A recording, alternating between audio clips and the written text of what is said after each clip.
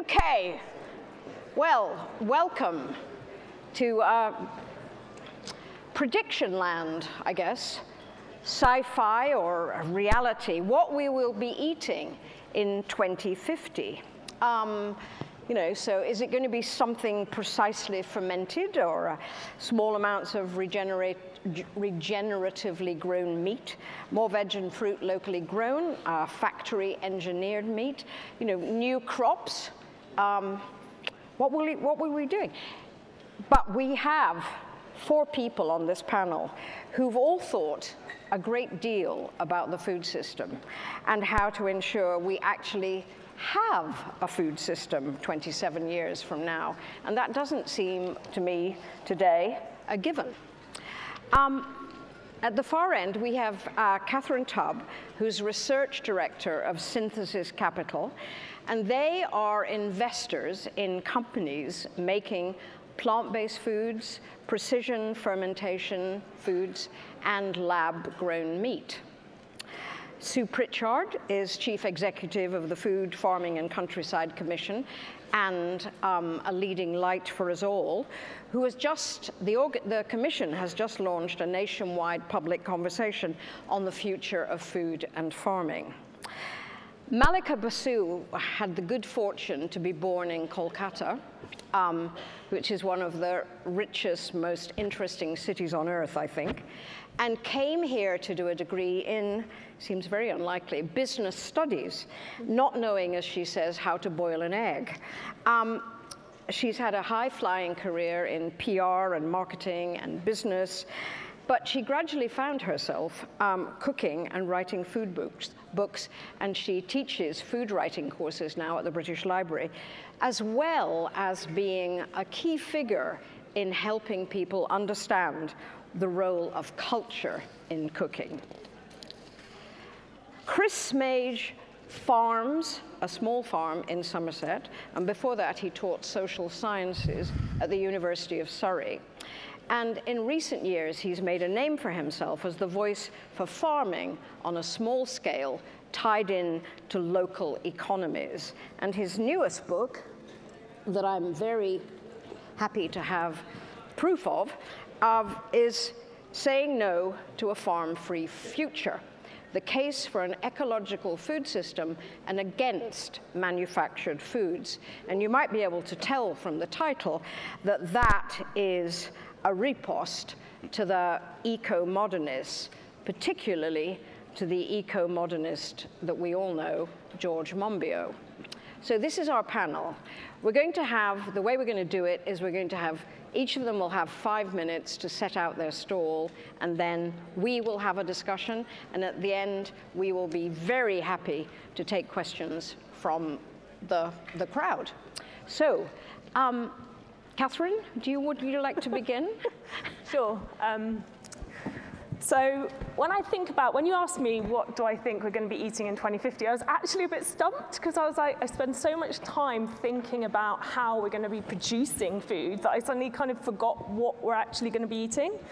So I think just to kind of set the scene a little bit with what I do at Synthesis Capital and what I've done at other places is I think about technology a lot. I think about the role of technology, I think about technology disruptions, and I think about how technology is getting better. And what do I mean by technology? I'm kind of thinking about energy, batteries, electric vehicles, biotechnology, precision engineering, all these kind of words that get bandied about. But ultimately, these are quite words that you don't actually know what they mean, but when they come together, they kind of result in these disruptive products, businesses, and services that we know really well today. What we look at, what we have in our pockets, what we watch on TV is all driven by these disruptive technologies. And so what I try and think about a little bit is, what are we going to be eating in 30 years' time? Well, what happened in the last 30 years when we think about how far technology has come and what that's really resulted in us being able to do? We have to think that there's going to be things that are simply unimaginable for us today in 30 years' time in 2050. So what will these new technologies allow us to do, make, achieve, right? And I think that's what I think about a lot in terms of the food structure, but it's very much related to everything. Like I know the word systemic thinking has been bandied around quite a lot today, and I do try and think about everything in terms of not just the food system, but the energy system, the transportation system, the information system. They're all very much interrelated to each other. So what's this actually going to mean for food in terms of these technologies converging and getting cheaper and better, right? Because we're not there yet, but we are getting cheaper and better. Well, it means that the production of proteins and fats will predominantly be in bioreactors and fermenters.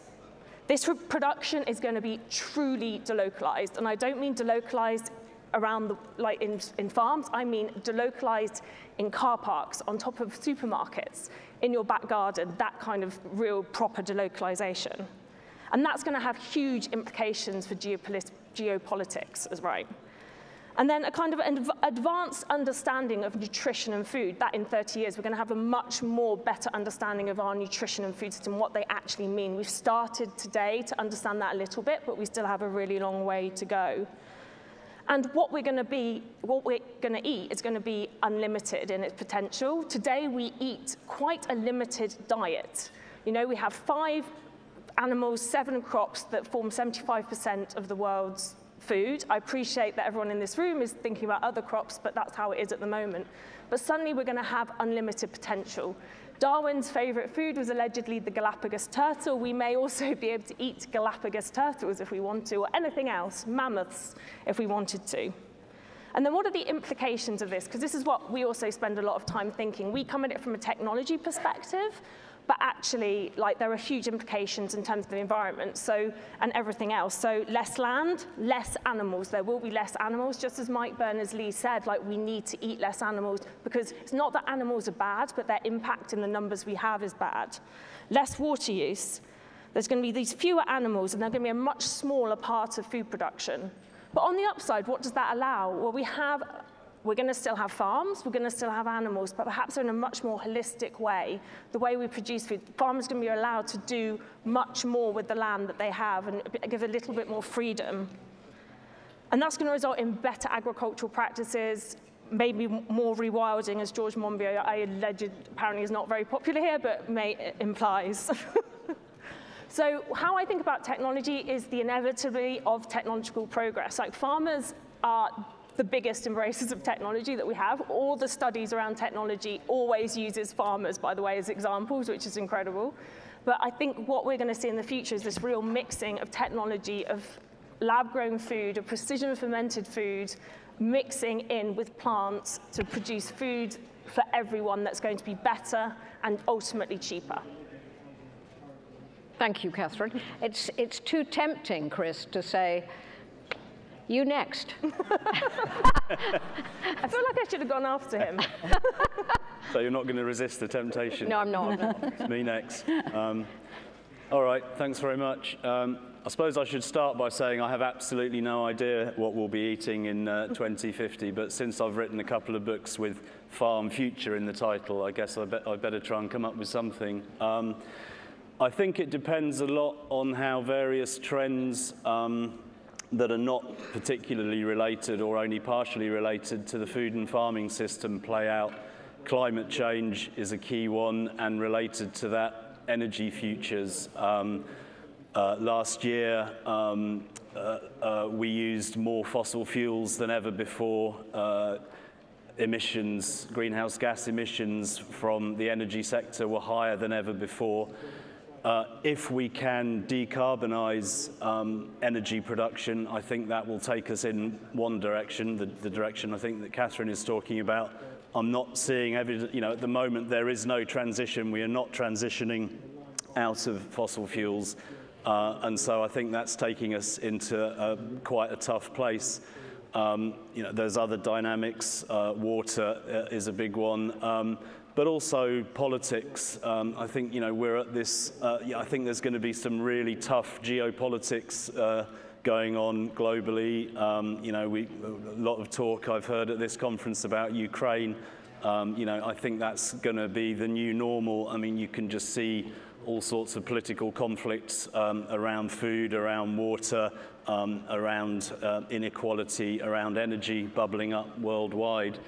So the way I see that playing out is kind of two possible directions. I mean, I think a lot of the ways we've assumed, you know, this notion of progress, this notion of more energy, of cheapness, personally, I think that's not a trend that's going to persist into the future. But I think governments and corporations are going to try and hang on to that as tightly as they can. So one way that will go, I think, is a lot of investment in new tech. I mean, my book that Sheila mentioned, I've looked at the energetics of precision fermentation, of producing high-protein foods through bioreactors, through microbial fermentation. There's not, to my mind, there's not enough discussion of the energetics behind it. It doesn't look very promising to me. I think it's a very high energy process. So, you know, if we do have this a transition to as much or more energy than we're accustomed to in the existing global system, but low carbon, then for sure we might go in that direction. But I think the you know, the other way it's going to go, I think, is that conflict. You know, a great deal of cynicism amongst the general public about the political process and centralized politics. I think that's going to get worse as governments kind of try and juggle with all the parameters that they have to deliver service to populations. I see positive possibilities in that. I mean, you know, I guess my shtick is agrarian localism, which I think is the way to go for a whole bunch of reasons. It could be, you know, it could be quite negative, it could be positive. It all depends on how it plays out. But I think a way it's going to play out is a lot of hard conflicts over access to land. I think ordinary people, people in their communities are going to start having to take more responsibility for producing their own food. When people do that sort of on a local community basis, they tend to grow a lot of fruit and veg, which I think is a good thing. I would say that. I'm a veg grower, but I think we need to be eating more fresh fruit and veg. I think, you know, there's a lot of interesting discussion about carbon and ruminants here. You know, I think we will be eating less meat. I think we need to be talking more about intensive chicken and pigs, really, and sort of rethinking that aspect of the meat industry, maybe more than ruminants. And, you know, again, on a local basis, chickens and pigs are great as waste recyclers. But I think, you know, real tough politics, you know, at the higher level, geopolitics over, you know, who rules the roost, but at the local level, politics over land. And I think farmers, it's going to be really critical, the relationship between existing farmers, you know, particularly the sort of farmers that we have at this conference, people who are mindful of ecological practice, who are kind of tied in to local, often short supply chains. The relationships that you or that we have with the wider public is going to be really critical in terms of how that politics plays out. But what I hope is more fruit and veg, a little bit less overproduction of arable crops, and probably not too much of this kind of high-tech stuff. And I'll stop there. Okay, thank you very much, Chris. Sue, do you want to weigh in at this point, or would you want to rather? After you. Thank you. Come. So my first response when being asked that question was to think, God, 2050 is such a long way away. And then I realized that that's only 27 years away, and my youngest daughter is 27. And I remember very well what we were eating as a family 27, 30, 33, 35 years ago. And frankly, it's not that different to what we're eating today. So for all the talk of technological advance and possibility, I think the real question that we need to be leaning into and thinking, what are we going to be eating in 27 years' time, are not technological questions. They're not really even agronomic questions. They're economic questions. They're questions about what kind of future do we want for ourselves and our children. And they're questions that deal with the issue that we currently have a food system that is financialized, as in many actors working out how they can extract as much as possible from the processing and production part of the system. It's commodified and it's consolidated. And all of the problems that we've been talking about over the last couple of days, and many of us talk about a lot, are the direct results of market failures in our current financialized, consolidated, commodified food system. So I don't think the answer is, how can we financialize it even more? What else can we financialize? I'm not looking to venture capitalists for the answers to these questions. I'm looking to philosophers, I'm looking to communities, I'm looking to citizens, for us to ask ourselves and each other, what kind of world do we want to live in? What kind of world is fair and just? And how can we respond authentically and with integrity to the question, how much is enough? How can we live, how can we all live within the Earth's resources so that everyone, everywhere, has enough good, sustainably produced food to eat? And I think that's the tough question. In my fantasy future, we will have faced into that question before it's too late, before some of the crisis responses to that question materialize, and we will have started to rebuild a different food system that deals with those current failures. And I'm as a small farmer myself, and a small farmer that actually can live very well, not moving too far from where I live. In 10 miles of my farm, I can get pretty much all my basic needs met from local shops, local producers. We've got a local brewery. I mean, that's me sorted. We've even got a vineyard being planted, so that's me sorted for the next 27 years. So building local food systems where we take more responsibility for ourselves and our community, what our community needs, growing more of what our own landscape can sustain without extensive inputs and intervention, and doing it in a way that is in harmony with nature, that deals with the climate crisis, but also, crucially, of course, recognizes what we already know about what we need for our health and well-being. And finally, which brings joy back into food, joy and conviviality. Food, as we know, is at the nexus of some of the biggest challenges that we face as a society, as a generation. But it's also a central part of the things that give us joy, our celebrations, weddings, birthdays, all the things that we love and appreciate have food playing some part in them. So in my future, 27 years away, not that long, hope I'll still be around by then, we will have a food system where we have dealt with the economics of the food system. When we talk about systems, we often forget to talk about the economic paradigm we're operating, but we will have lent into that. And in doing that, we will be eating more of the food that we know makes us healthy, keeps us healthy, gives us joy, gives us pleasure, and at the same time has acted on the climate crisis and the nature crisis and the health and the equity crisis. And that is really easy and straightforward, and it's within all our grasp.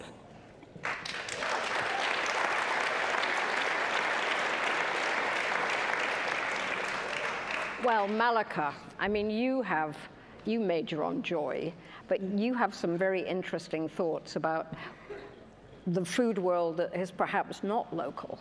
Well, exactly. I thought I'd take you all global for a minute, if I may. And the reality is that we're inspired by the tastes and flavors of many different communities around the world, diverse communities, cultures, and this is a great thing. And it's not going to go away anytime soon. Now, I'm a bit of an eternal optimist. I feel like I must apologize for this. But I think that we do have a bit of an extractive and exploitative mentality, mindset, when we source our ingredients, our products, and our produce from overseas and from different cultures and communities. It tends to be all about the taking, not enough about the putting back and giving back, and we really need to get better at that. Now, not everything can be grown in the UK, we know that. I mean, it would be lovely. I live just off Brixton, by the way, in central London. So I'd love to have a winery near me, but you know, these things are quite challenging, urban centers especially. And where supply chains can be shortened, they absolutely should. I'm a big believer in that. But where they can't, we do need to think sensibly about where the food is coming back and what are we doing to put something back into those places. Now, there are lots of positive examples. I've been chatting with Hodmidads this morning, Josiah, and they have a lovely, I mean, they grow everything here, and it's a wonderful company. I'm sure you've come across them. But they recently had a trip to Brazil. They saw firsthand the devastation soya growing had caused in the community, and they are now selling Brazil nuts on their website, which is directly from the Kayapo people of the Amazon. And you buy it, and the proceeds are going back into the community, and it's really enabling them, not only enabling the community financially, but actually putting something back and raising awareness of some of the problems they're facing. So one of the things that, Sheila, I should have mentioned is I ran an artisan premium spice brand for a bit. We all use spices in our cooking now. And the thing that really annoyed me about that was that the same people who buy the very best quality meat and fruit and veg will then go to their local supermarket and buy absolute nonsense spices, you know, filled and bulked with all sorts of rubbish, like, you know, rice flour and all sorts, and they're in jars that you can't get measuring spoons in, and there's no thought about the impact of those spices from wherever they came from. And you know, there are artisan spice producers doing brilliant things about that now. I met these brothers-in-law who run a farm called Bowtree Farm. Has anyone come across them, by the way? Bowtree Farm, no? So one of them actually has a farm producing spices in Kampot in Cambodia. The other one lives here, he's in Scotland, and they sell over 30 different spices that are sourced from plantations where the climate, the soil, the know-how, everything adds up to the very best quality spices, and they're not cheap. They're expensive as they should be, which was wonderful, wonderful to see. The other thing that's very positive is that the way we live now, we live in a morally and socially conscious world, and so there's a lot of awareness of where these crops, where these products are coming from. Del Monte, their pineapple farms were in the press recently. Lots of human rights violations, they're looking into that. We all know what's happened with palm oil, you know, deforestation, that's been in the news, and a lot of food writers are now saying in their recipes, if you're going to buy palm oil, buy sustainable, which is wonderful to see. It's quite mainstream, the awareness of that. Cashew harvest, so cashew oil has an acid that actually disfigures fingers, and someone took a photo of that and popped it on Twitter at the start of the year, and it became like huge. People just got really aware of stuff like that and why you should be buying good quality, expensive cashew nuts. I went to Mike Berners-Lee's session this morning, and he actually said, think about all the people, not just of ourselves, as a bubble of people on an island. And I thought, yeah, here. This is good, isn't it? So we can't talk about diets of the future, of course, without mentioning the superfood phenomena. So we love a superfood in this country. I come from a culture, I grew up in India, where all food is super. If you get food, it's super. Yes. So just shut up and eat your food, because that's super. But, you know, we do this thing in the West where, you know, something just becomes really hot, really trending, and then everyone's cottoning onto that. So in 2013, the UN declared quinoa a superfood. So I was married to a Peruvian for a very, very long time. And Peru has some 6,000 different varieties of quinoa, superfood, nutrient-rich, you know, climate resilient, all of that good stuff. This year, the UN has named millets. It's the year of the millets, basically. So we're going to go through that whole thing all over again, like we didn't learn anything, right? So the good thing is, of course, that people are writing about it. You know, Moringa Bay, there was a piece, lots of Indian newspapers have picked this up, because you need to be doing these things, cottoning on to an ingredient, to a food product, but also thinking about community-centric models, things that don't just extract, but put something back. Avocados, I'm not going to go into. Did Tommy Myers mention avocados? avocados yesterday, by the way, when she was here. Look, finally, I'm just going to say that migratory patterns and diasporic moves means that there will be more diversity on our planet in 2050, not less, I think. And the chances are that those people from different backgrounds and cultures are going to be settled in urban cores and centers, right? So they're going to be very removed from the realities of agriculture and rural communities. It's just the way it works. And the countryside also isn't the most inclusive of spaces. It can lack representation. So we need to be joining up some of those conversations, bringing people into these conversations from different cultures, different backgrounds, different classes, you know, socioeconomic backgrounds, which I think you have today with me, for which I'm very grateful. And that's me. Thank you very much, Mallika. Well, my mind is a bit concentrated because I spoke earlier today at a conference about climate change and the food system that was organized by RAP. And I was supposed to kind of be set the agenda for this thing. And as I read widely, including a lot of what Sue has written, it seemed to me that in so many ways we're avoiding the central issue about money and this I mean your ideals and what you're saying, Sue, and all of you are, you know, this wonderful future in some ways, and you're asking the right questions. What life do we want to live? But how can we live that life when we have a food system which is controlled by a small group of global corporations who all work within this financial economic system that outsources the cost to the planet, the cost to our health? You know, this all began under Reagan, Thatcher in the 80s, and we've now, it's like become a religion. It's like, you know, that's just the way it is. Unless we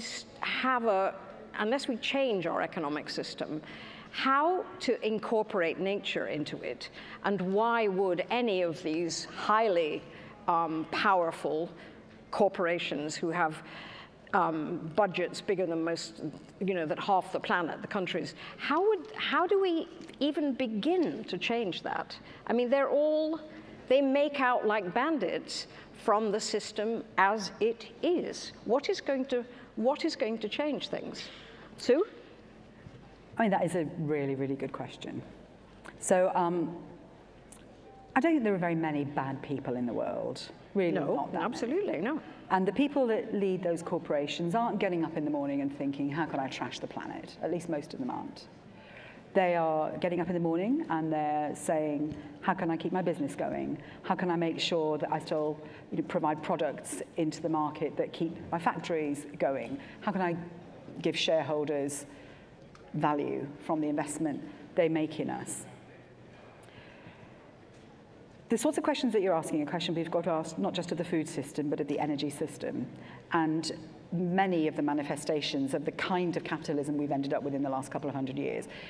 You're right to say that it is taken as a given. And I made the point in passing, but I'm reminded over and over and over again, when I sit in places like this and I hear people talk about systems, they talk about climate systems and nature systems and food systems.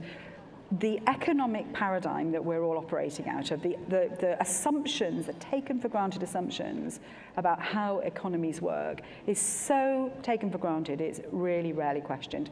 But that said, people like Kate Raworth and Tim Jackson, and even the former Archbishop of Canterbury, Rowan Williams, who I spoke with at a conference a few weeks ago, are all saying that's the question that we as a society have to face into. Now, it's true that those corporations are not enjoying the scrutiny that they're getting, and the questions that we are all now asking in society, we're asking of them in a really tough way. But I think it needs a couple of things to happen. First of all, we need to collaborate across nations on the basis that this is a problem that affects all countries everywhere. So we need to foster and support the global collaborations that hold particularly the global corporations to account. Second of all, we need to build an awareness and appreciation amongst citizens everywhere that it doesn't have to be like this, that they can express not just choices as they run up and down the supermarket aisle on a busy Friday night, but they can use their voices. They can use their voices in the ballot box, they can use their voices in their local communities. They can be part of creating the alternative system that fundamentally undermines it. And I think the last big thing that's quite tough for us to think about is that when we talk about a just transition, we're going to have to talk about what it means to transition away from those big corporate conglomerations and how we help those countries, those companies basically die a good death. Help them come to an end. We're really rubbish at talking about death as a society, but helping things end and end well, hospicing the old, as we're midwifing the new, is central to these conversations.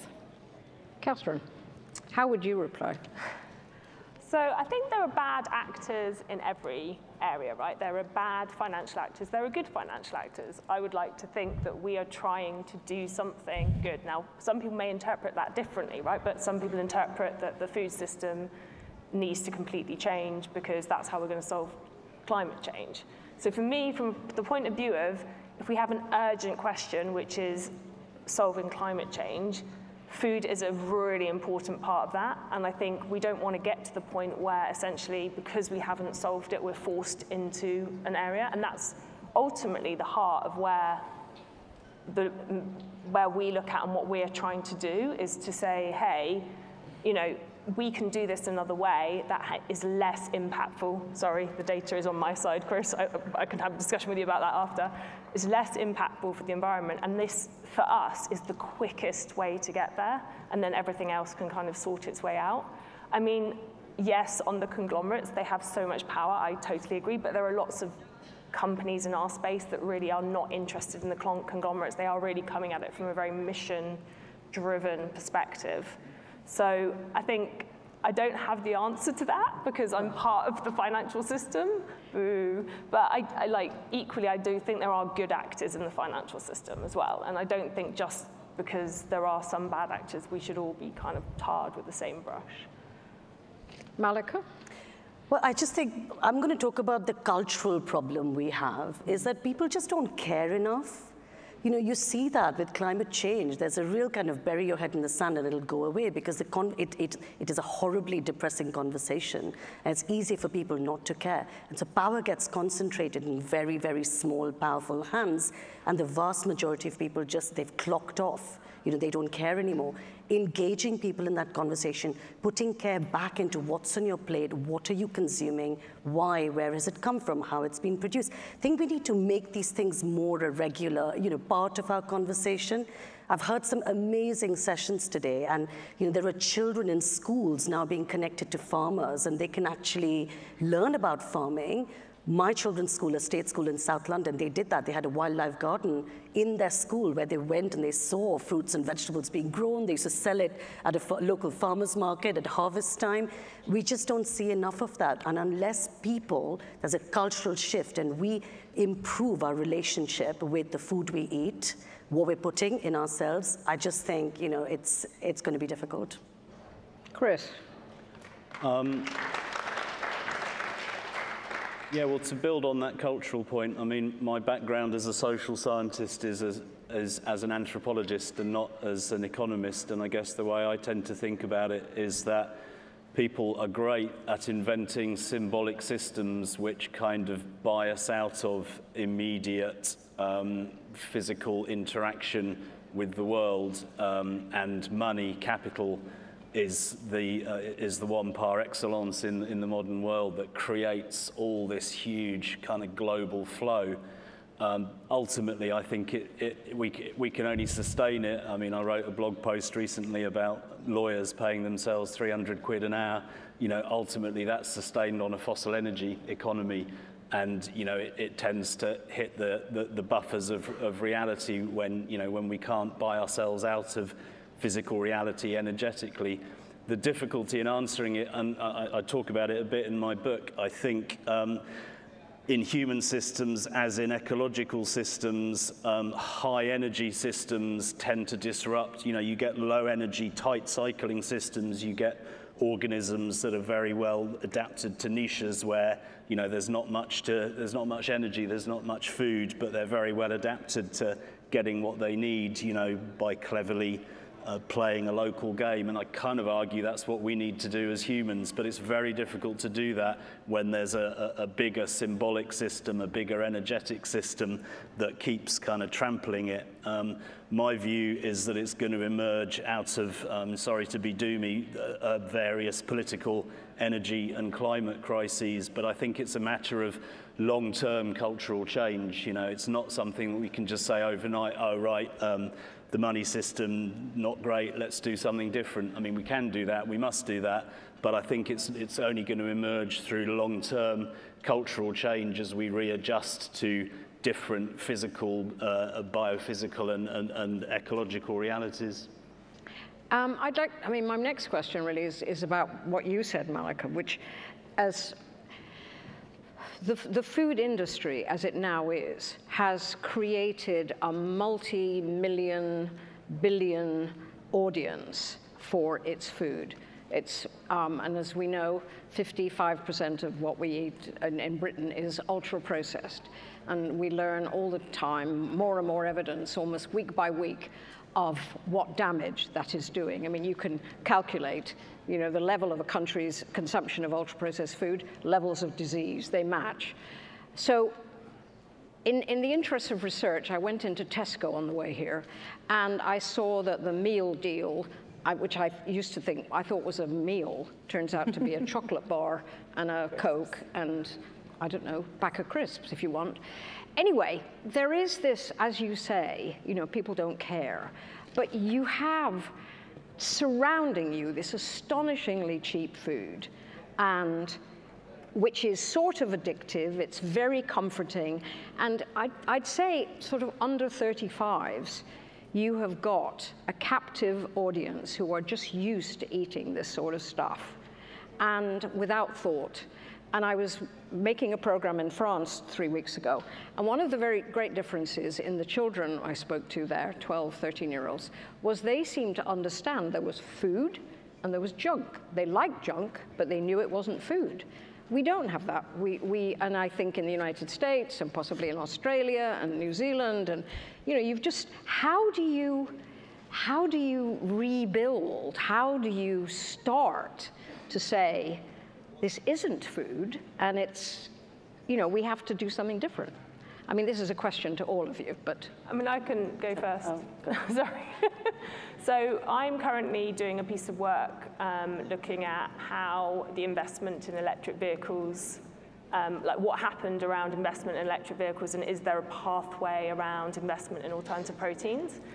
And I think what's been really the main standout for me was the impact of legislation.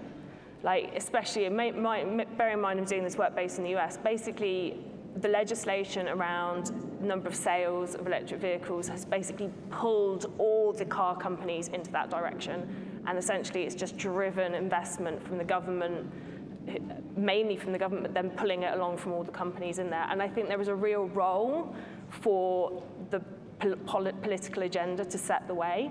The problem is anything around food is such a touchy subject, as I think we've all kind of discussed here. And I think agreeing on what that legislation looks like, on how we push it forward, has been like really difficult. Even like the sugar tax, right, which is something that, you know, took a long time to come through, but came through, is still touchy. We have to kind of embrace those really difficult decisions and legislatively, because I think that could be so key to really kind of dragging companies in line, basically. I think you're absolutely right. Setting boundaries around the bad things is absolutely essential. Of course, we want to inspire people to do the good things, but we need to be really clear about saying you can't make that stuff. It's not for citizens to fix the food system on a Friday night when they're making food choices. These are big systemic and structural issues, and they need to be treated as such, and they need to be legislated and regulated really effectively. But I just want to pick up what the what do citizens think piece, because we're asking that question right now in the big food conversation that we've just initiated in the last couple of weeks, and we're going to go right around the country to really test that proposition that we hear over and over again. People don't really care. People just want cheap food. If they didn't buy it, we wouldn't make it. People don't really care about the climate and nature crisis, and you certainly can't care about it in a cost of living crisis. I don't believe any of that is true. And I don't believe that's true because I talk to citizens all of the time as part of my work. We produce a field guide for the future. We work in communities all around the UK. We work with the poorest communities around the UK. We produced a report last year working with Big Local, 150 of the poorest communities in the UK, funded by Local Trust, who funds them, and talk to them, partly in relation to the response to COVID, but also how food can be liberated and deployed as a way of building dignity and well-being and connection in communities. Those communities have got brilliant ideas. They have all the creativity, all the ideas. They have all the knowledge that they need. They do not have the resources to deploy to do the right thing in the way that they want to. So what we keep hearing over and over again, citizens don't care, and if they cared, we wouldn't be in this situation, I think is nothing but a marketing narrative that we have been sold for the last 30 years to persuade us that the business model that extracts more value from the food system is our fault, not their fault. And that's what we're going to be pushing back over the next 6-9 months.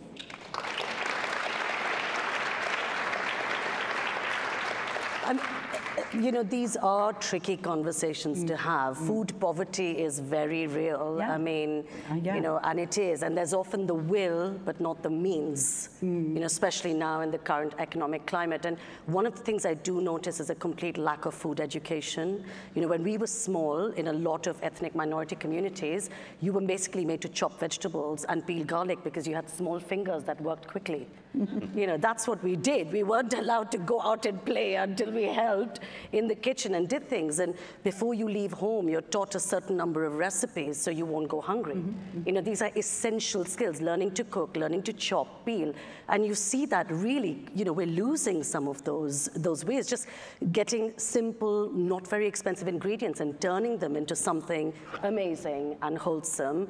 Some of those are really getting lost. So I do think that there is a need for a bit of food education and actually engaging some of those communities. How did they do it?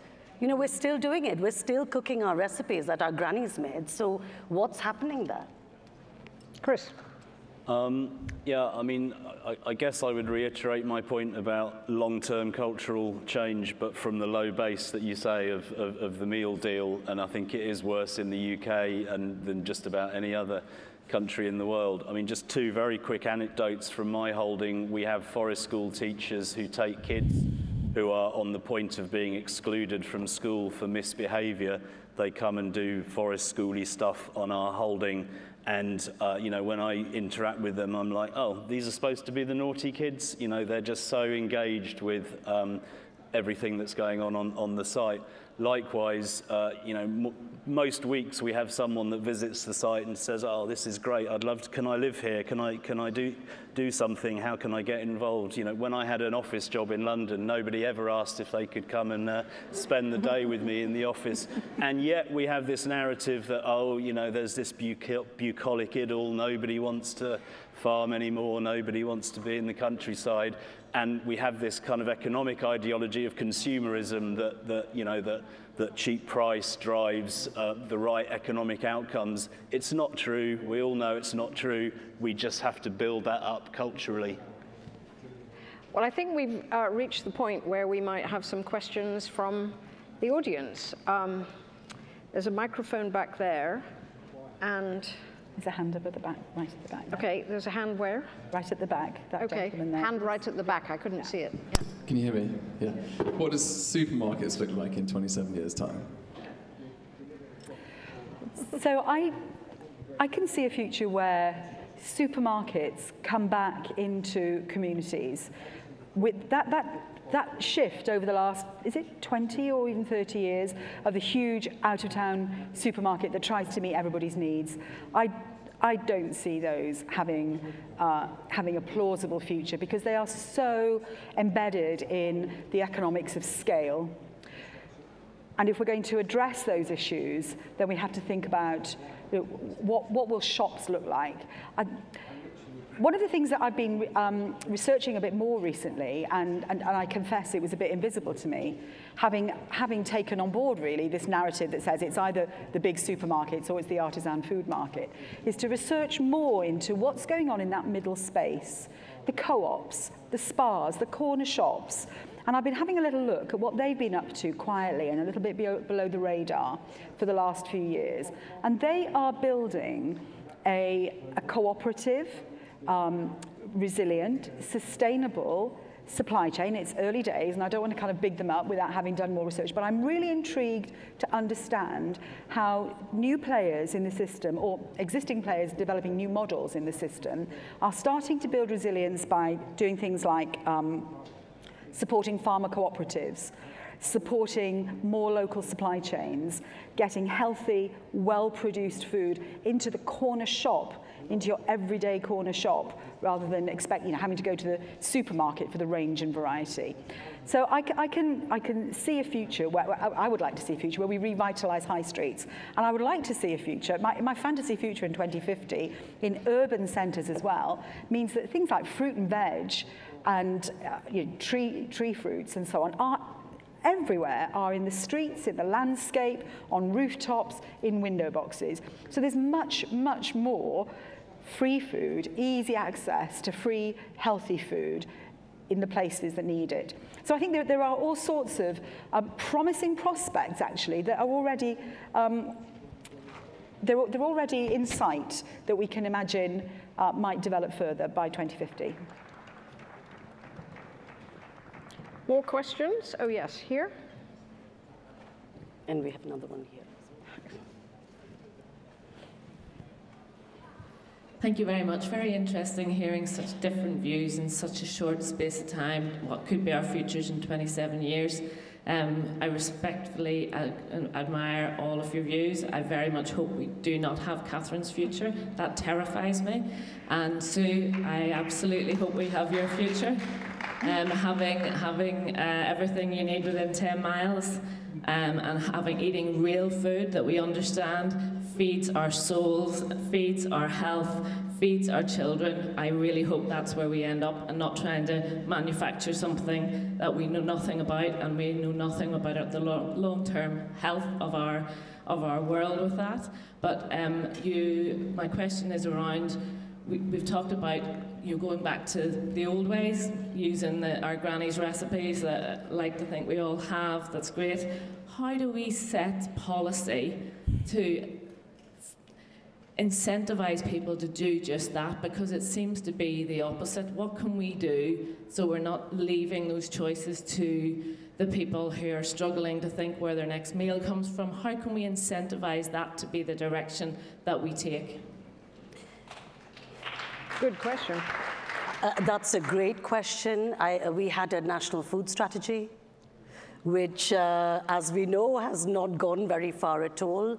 And there were some really good points in there, to be honest, that should have been incorporated. But I think generally there's a view that, oh, that's too hard, so we'll just leave that there. You know, we won't go in there, we won't get involved. And there needs to be some proper systemic and structural changes in the way people relate to food, the relationships they have to food, whether they see food growing. So I know a chef, Chef Mike Reed, and he's from here, but he lives and works mostly in Australia at the moment. And he had some children come into his chef kitchen to learn about cooking from like Chef Mike Reed, TV chef, and they could not recognize carrots and onions. It's still happening today. And so unless there's something that really changes from when we're very, very young, how we look at food, recognizing vegetables, eating fresh fruit, those things are just, you know, it's going to be very, very hard, because we can't leave it. Unfortunately, we can't leave it to our politicians, as we now know. Catherine, I think it's rather unfair. I mean, as though you're just longing for a future where you eat lab-grown meat the whole time. I mean, that's a good question. I mean, cooking counts. Yeah, no, I mean, to be honest, it makes me really sad to hear you say that, because when everyone's talked, I've nodded in agreement with many of the points that they've made, by the way. And I think when I think about what we're doing, we are looking very much at meat for a start, and a lot of the conversation has been around fruits, vegetables, spices, which, by the way, are most of what we eat.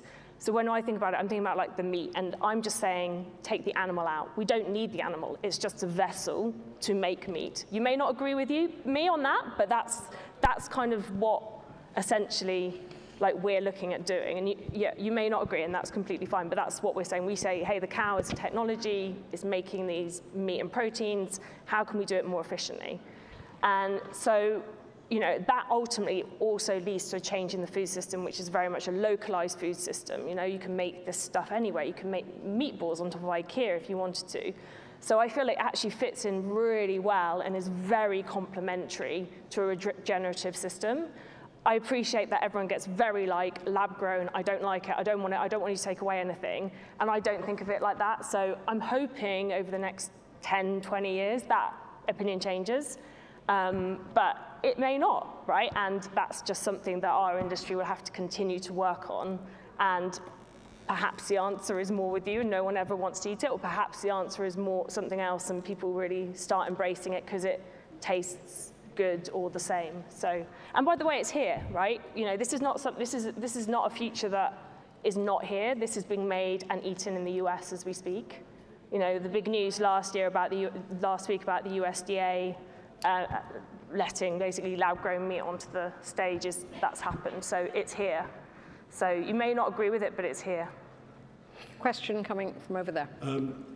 What we eat in 2050 will depend entirely on the population's understanding of food, what is good food or what is bad food.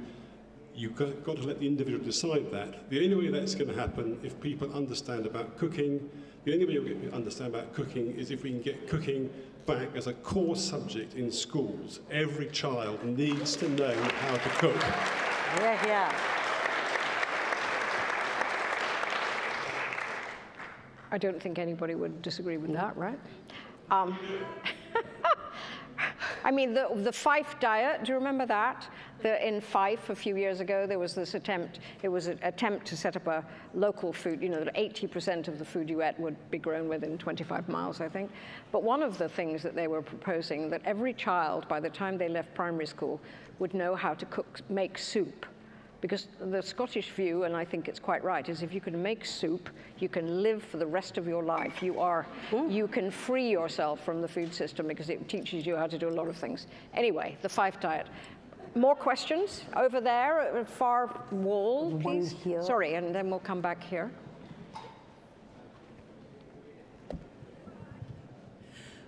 Hi, Dr. Lucy Williamson. I'm a nutritionist. I just wanted to, I guess, get your quick opinion, but I do feel there's a fundamental point here, which is when we're talking about the food system that's going to sustain us, it has to sustain human health. Obviously, it needs to sustain the planet. But when it comes to animals, so I should just say my joy and my passion is around gut health and the microbiome, so totally connected with soil and food and understand the importance of plants in our diet. However, currently in the UK, I mentioned this earlier and I apologise if anyone has heard me say this before, 50% of our teenage girls are lacking in iron. That's a serious statistic, and iron is very difficult to get from plants, so there is a reason that we need to keep animals in a regenerative, plant-based system, and that's what we need to be educating the public on. That's what we need to be communicating, is these helpful, vital facts for our health. So it's not just about what's the right way to produce food that's going to supply enough calories and is going to look after the planet. It has to sustain our health. Dairy is the best source of calcium. Meat is the best source of iron. Those are crucial nutrients which it's extremely hard to get from plants, and I'd just like to hear your opinions on that if there's time. Chris, do you want to? Sure, yeah. I mean, I think, you know, a low energy input local system. Livestock are really critical in that. I mean, I've done some projections in this book about a kind of mixed farming system with, you know, dairy looms large in that, and using livestock, you know, as waste cyclers, and, you know, there's, you know, a huge amount of ecological work that we, you know, either livestock do it for us or we have to do it ourselves. So, you know, I absolutely think there's a place for meat, sort of ecologically, as well as nutritionally. I mean, I do have concerns. I'm not a nutritional expert. It's not really my focus. I do have concerns about single cellular protein in various ways nutritionally, but I think, you know, we can have a healthy diet that's, you know, good for us, good for the gut, and you know, and is ecologically sound as well. But, you know, we have to put that power into, you know, we have to get away from a kind of consumerist mindset of what are we buying on you know, in sort of long global supply chains, and sort of develop real kind of food cultures locally where, you know, where we produce good food that fits into a local ecology and gives us kind of feedback nutritionally and ecologically. You know, we need to become the producers, basically. There was someone here, right, who wanted to, was there? Yes, okay.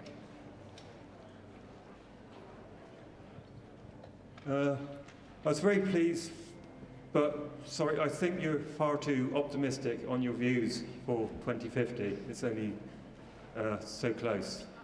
Do you feel I'm wrong thinking that the children's lunchboxes are just going to be full of Pringles with added vitamins? I mean, that's definitely a risk. That's definitely a risk, unless we decide to legislate and organise differently. But I think I want to respond to your question as well as respond to the lady's question over there. We have to be able to tackle multiple crises simultaneously. We have to be able to tackle the climate crisis, the nature crisis, the health crisis, and the crisis of equity. And we do that by asking a different question. Not how can we extract more from the planet that we're on, but how can we live in harmony with nature, in a balanced planet, and how can we live well? How can we all live well? So we have to ask ourselves different questions. What is enough? What is good enough, and what is enough for us, and what is enough for everybody. So I suppose, you know, what I'd like to do is see no more billionaires. How much money does any human being need? Let's tax billionaires out of existence, and let's use that to fund free fruit, veg, and healthy food for every child everywhere. My children never had, I was going to say, my children never had Pringles in their lunchboxes, let me tell you. Yeah. And their school didn't allow it. Their school was a healthy school, and no one was allowed junk food. When their lunchboxes opened at lunchtime, this is a state school in South London, their lunchboxes were inspected, and any suspect items were removed, and the parents were written to. And I think this is a policy that should be adopted across the nation. Okay. I think you could start a political party that would do quite well on the no billionaires anymore. No billionaires, no billionaires. Anyway. Hi, I'm Fran, and I actually am involved in Groundswell, but I just wanted to invite the audience to give a round of applause also to Dr Catherine Tubb for actually having the brevity to come here on stage, the courage, an audience that is completely probably anti everything you're talking about, because I think that takes guts. I do think the audience should give her a round of applause. And yay! I came in, I'm so pro-regen and everything. I have the most optimistic, ideal views that we can all get our food from farms, but having a conversation with you, Catherine, at a point where I was like, I don't want you to be on stage, I realised that on a global stage, you know, there are cities in the world where they don't have land to grow food, and they do have a lot of ultra-processed food. And when you explain to me what precision fermentation is, and that actually, I come from New Zealand, and there is very intensive dairy there, and a lot of that dairy, that milk, goes to whole milk powder that is sold to China in ultra-processed products. And I can see where perhaps there is a place for precision fermentation to go into those products, because they're not going to go away. And I can see the impact that that is having on my country. And so I think it's about being curious. This isn't a question, it's just I wanted to say, and that there is a curiosity that we can all have to see where this sits, because it was eye-opening for me to have that conversation with you. So thank you. Well, thank you very, very much, Fran. We've actually come to the end, and I'm glad that you said that. I mean, I think everything that's been said seems to me really thought-provoking, and that's what Groundswell is about, right? Provoking thought, changing the future. Anyway, thank you for your smart questions. Thank you to the wonderful panel. Thank you for Catherine for being so brave, and that's the end. So thanks. Thank you, Sheila.